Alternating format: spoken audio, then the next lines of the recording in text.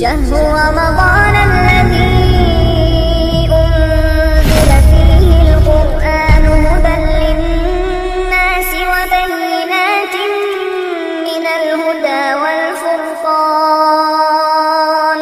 فمن شهد منكم الشهر فليصم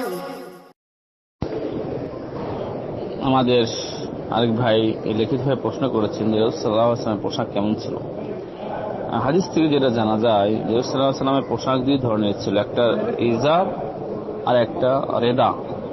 ইজার হচ্ছে লুঙ্গি, যেটা আমরা পরিধান করি, এই ধরনের ইজার। তো ইজার সেটা সেলাইকৃত ছিল না সেলাইবিহীন ছিল, এ বিষয়ে তেমন কিছু পাওয়া যায় না, শুধু ইজার এসেছে। আর একটি বিষয় যেটা হলো রেদা, চাদর পরতেন। চাদরটা মূলত আমাদের মতো নয়, আমরা যে চাদরটা আমরা বুঝি যেটা সেটা, তবে সেই যুগে চাদর পরতে এমন ভাবে যে একটি চাদর নিচ অংশে একটু পরিধান করতো আর একটু বাকি অংশ কাঁধের ওপর দিয়ে ঢেকিয়ে রাখত। তো এই দুটি পোশাকই পাওয়া যায়। আর যে পাগড়ির কথা পাওয়া যায়, টুপির কথা পাওয়া যায়, সাল্লাল্লাহু আলাইহি সাল্লাম পাগড়ি পরতেন এবং তিনি পাগড়ির নিচে ক্লাউন্স টুপি পরতেন। এটা ছিল রাসূল সাল্লামের পোশাক। এই পোশাক তিনি পরতেন। মূলত রাসূল সাল্লাল্লাহু আলাইহি সাল্লামের শরীরে কি ধরনের পোশাক তিনি পরে থাকতেন এই বিষয়ে স্পষ্টভাবে কোনো হাদিস পাওয়া যায় না। টুপি, পাগড়ি, চাদর এবং লুঙ্গি, এই কয়েকটি বিষয় হাদিস পাওয়া যায়। কিন্তু তিনি এই জুব্বা, বর্তমান যেটা জুব্বা পরি সেটা পরতেন, আমাদের ভারতীয় মহাদেশের পাঞ্জাবি আমরা যেটা পড়ি সেটা পড়তেন, এর মধ্যে অনেক কোনো প্রমাণ হাদিসে নেই।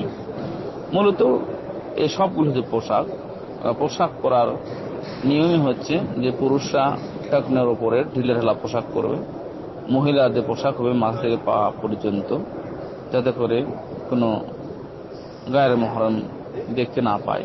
এটা মহিলার বাড়ির বাহিরের জন্য। আর বাড়িতে যেখানে স্বামী এবং যেখানে রয়েছে মহরম, সেখানে তো তার স্বাভাবিক পোশাক পরবে।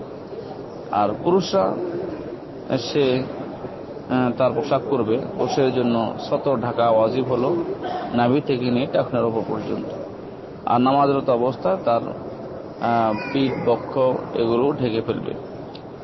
তো যাই হোক, মূল কথা হলো যে বর্তমানে জামানায় অনেকেই তার নিজ নিজ পছন্দকে সুন্নাত বলে ফেলেছেন। এটা ঠিক না। জুব্বা যারা পড়ে তারা যদি বলা যে এটা সুন্নতে পোশাক, তাহলে সম্পূর্ণ ভুল এবং রাসূল সাল্লাল্লাহু আলাইহি ওয়াসাল্লামের প্রতি অপবাদ দেওয়া।